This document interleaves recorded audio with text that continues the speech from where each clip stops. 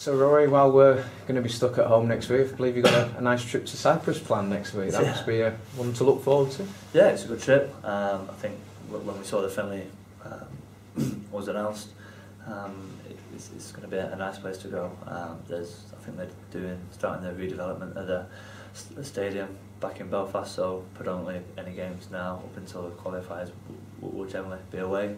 So if it's a game we can go there and put a good performance in, and more importantly get a result.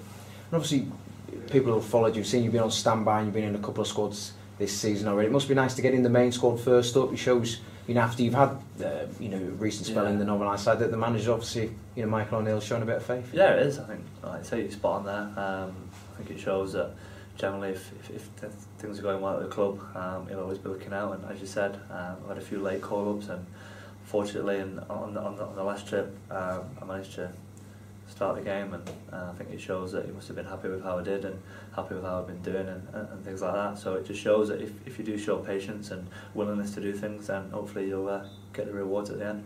Yeah, and as you said, obviously it's a boost considering obviously coming off the back of when you made your senior debut, your World Cup qualifying debut in Israel, to then get into the next squad as well. It's a continuous process showing that you're doing the right thing with the manager. Yeah, it is. As I said, it's always great. I think whenever I get called in, I enjoy going away.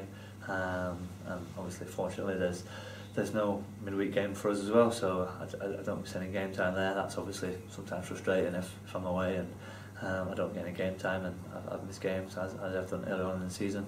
So hopefully it can be a good trip all round, and as I said, keep learning from everyone who's there and bring that experience back to the club.